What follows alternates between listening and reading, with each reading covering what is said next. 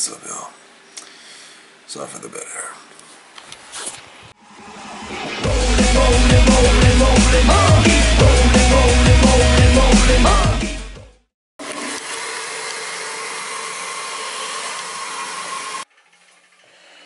See what we're working with here.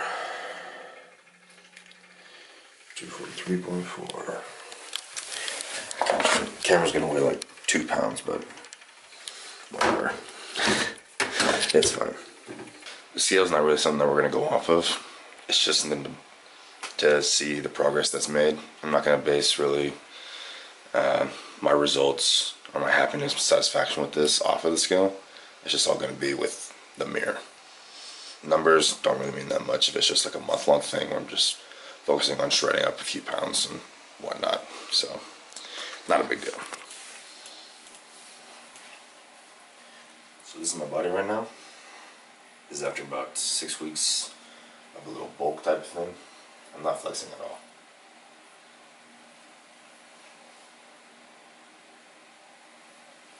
Not too bad. Not really unhappy with it, but it's not something I want to stay at. Definitely not. See my legs. That's what they're at now.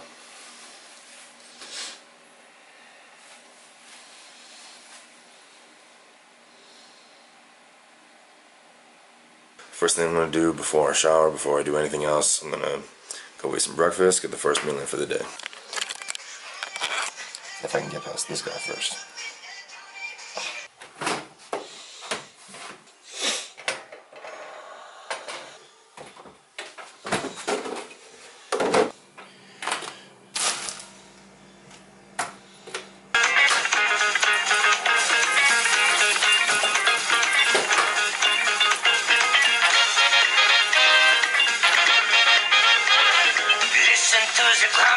What we got going on here? We got 6 eggs, and we got 1 piece of buttered toast. That'll be going in pretty soon after these get cooked up a little more. And just to hit my macros, 6 eggs, 1 piece of toast. So after breakfast, after I get everything cleaned up, put away, come back into my room and take some of the subs for the day. And I'm not really somebody big on supplements.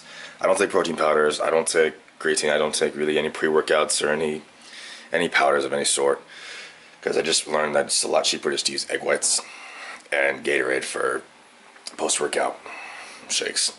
Saves a lot of money and honestly does not taste bad at all, and it works just as good. So what I take first off is a multivitamin. Multivitamins are just there to fill in nutritional gaps that your body's going to have throughout the day, because no matter how healthy of a diet that you eat, your body's still not going to get everything that it needs. So that's not going to give you everything you need either, but it's just to fill anything that your body might need, just to get you as healthy and fill up as much of your body's needs as possible. Next thing I take is a vitamin D3 supplement, and D3 is important because it's a certain supplement that is different than vitamin D. I'm not sure what the differences are at the moment. Look that up probably. And 5,000 IU, that's the important part. Your body needs a lot of vitamin D. Especially where I live now because it's winter and the sun's not really coming out that much. So vitamin D3, it's important just because it actually plays a huge role on your hormone system and producing testosterone and GH and all the things that are going to help your metabolism and also help you build muscle. For any girl who's following this, it's not going to make you look like a man. It's just going to help you get to whatever maximum amount of testosterone your body can produce. Also, vitamin D actually helps with a certain nerve degenerative disease. I forget what the name of it is, but it just makes it so that way your nerves are not working anymore. That's what the disease does. And this kind of plays as like a counterattack to that. It keeps it from happening in the future. Probably, maybe not totally. I don't know for sure. I'll have to tell you guys in about 60 years. But it definitely helps with it. Research has shown. So, next thing I take is fish oil. Fish oil, you got to get like at least 300 milligrams of omega-3. There's a certain amount of fatty acids that they have in here. If this camera will focus. And it's not working out. But basically, It's called EPA and DHA. For fish oil, like, for me, I found like 6 grams a day is just fine. So for this, it's 1 gram per soft gel, so I take like 6. And it's just because research has shown that that's about what your body will reap the most benefits from. And fish oil is just basically like another multivitamin. It encourages and it helps with eye health, skin health, hair health, hormonal health, and just it's basically like another multivitamin. It's really, really good. It also helps with cardiovascular disease because fish oil and omega-3 fatty acids. Sorry, I'm getting really scientific on you guys right here. Fish oil, it actually helps with thinning out the blood, which helps prevent a lot of high blood pressure and clogging in the arteries and cardiovascular disease, like I just said, which is why in the Asian countries on the east side of the world, they don't really get heart disease because there's so much seafood in their diet. You compare it to over here in America, we eat a lot of fatty foods like burgers, fries, a lot of fried stuff. So that's why cardiovascular disease is actually the #1 disease in America that's killing people. So fish oil is something that can counteract that. It's another multivitamin as well. That's another good reason why to take it. And also, another thing I take is calcium. Calcium, it's got D3 in there, but whatever. The D3 just helps your body absorb it better, which is what my doctor says. I don't know if it's true or not, but we'll go with it.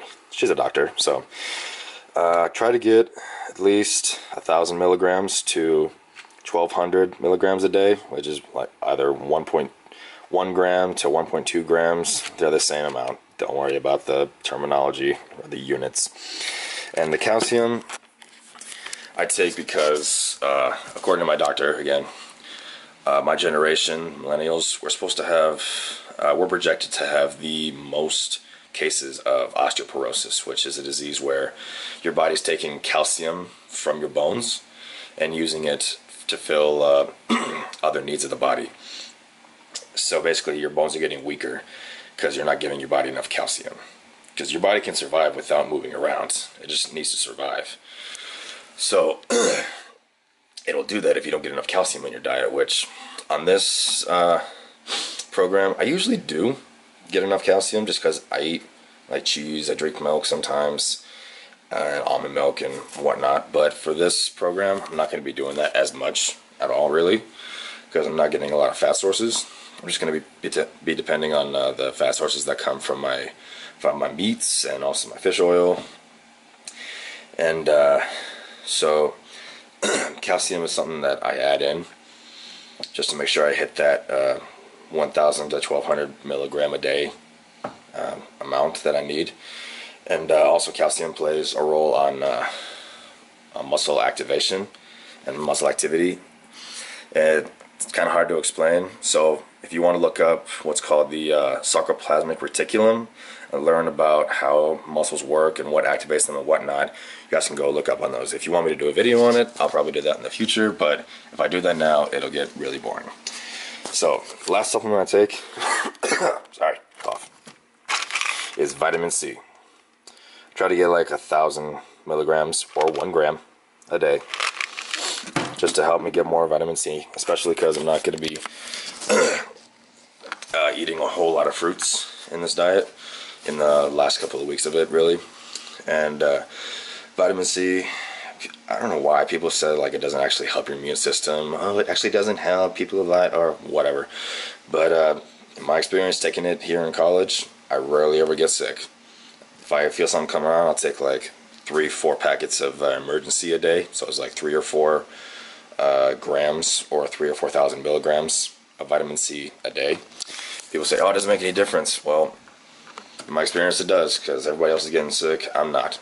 Of course nutrition plays a role in that as well, but I mean, only so much. I take that, it goes away within a couple of days. I'm just going to show you guys right now. I already packed up all my meals. Prince, stop it! Darn cat. Anyways. I already packed up all my meals, made them all up, ready for, I packed 3 meals. It'll last me till like maybe 8 o'clock, 7 or 8 o'clock, just depends on how quickly I eat them. So what I'd have is I have a little Eddie Bauer bag that keeps the food cool. It's like a little cooling bag. It's got insulator in there, or whatever it's called, padded to keep it cool inside. So what I do is I pack them all up in containers like this. Tupperware. Tupperware is really, really important if you're trying to, live a healthy lifestyle. You gotta pack your meals because you can't depend on fast food or college dorm food or whatever you're going through.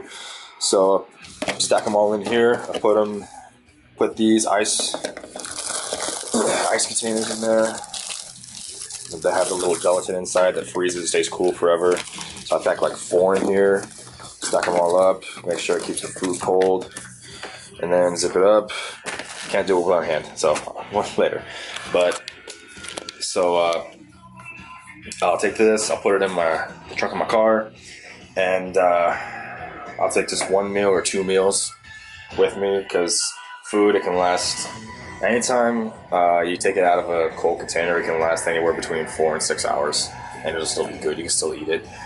And I mean, they have microwaves on campus too that I can get to, and I can just heat up, have it be warm for a while, keep it in a safe zone to eat.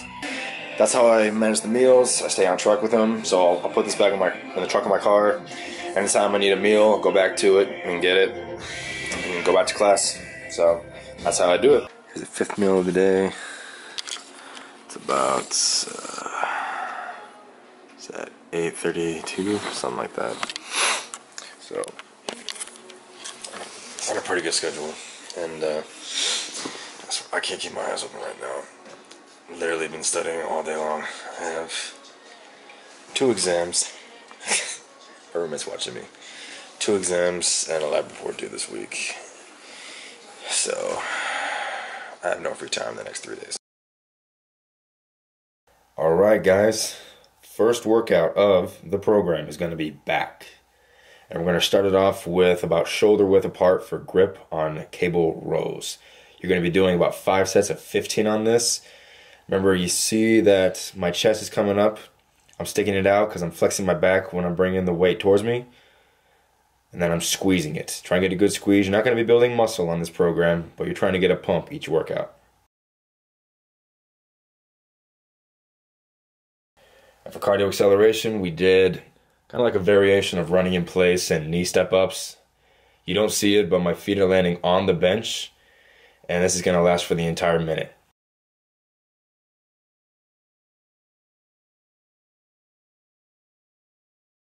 Next exercise is going to be straight arm rope lat pull downs. Again, you're going to be doing 5 sets of 15 reps. And the main thing on this is to make sure your arms stay straight, otherwise your triceps are going to come into this movement. And at the bottom of the rep, you want to squeeze. The whole time through, you want to be pulling with your lats. You're going to get a good squeeze at the bottom, and you're going to let it go up. The whole time through, you're thinking of pulling your elbows close to your hips all the way through. 5 sets of 15. And for the cardio acceleration, we did mountain climbers. You're going to do a minute on these. If you have to stop, stop only enough time for you to take two quick breaths and get right back into it. Trying to keep your heart rate up, keep your metabolism going. Last exercise is going to be, again, cable rows. And it's going to be even closer grip. But it's going to be a different variation. This is something that I got from watching somebody on Instagram named Paul Huh. And it's kind of like a lat movement, but instead you're kind of leaning into your toes and pulling a weight towards your hips. Your upper body is making about a 45-degree angle, and you're squeezing it at the bottom. Really, it's kind of like the midway between a lat pull down, straight arm lat pull down, and a cable row. Get a good squeeze. You're going to be doing 3 sets of 16. And lastly, for cardio acceleration, we are going to be doing just bodyweight squats. For 1 minute, make the intensity high. Not so high that you start burning in your legs. You're probably going to feel a burn, but stop, take 2 breaths, get right back into it. First workout is done. Good job, guys. Just ate my last meal. I'm about to hit the sack. That workout was absolute hell, really. I mean, just the mixture of 4 hours of sleep and caloric deficit, eating a lot less calories than I usually do, and studying all day. Just my brain was done before I even started. Heart rate went through the roof in the first couple of sets, and I felt drained. I felt like passing out. I felt like I was already at that stage where you're burning fat and for the energy, but I know I wasn't. It was just my body felt done.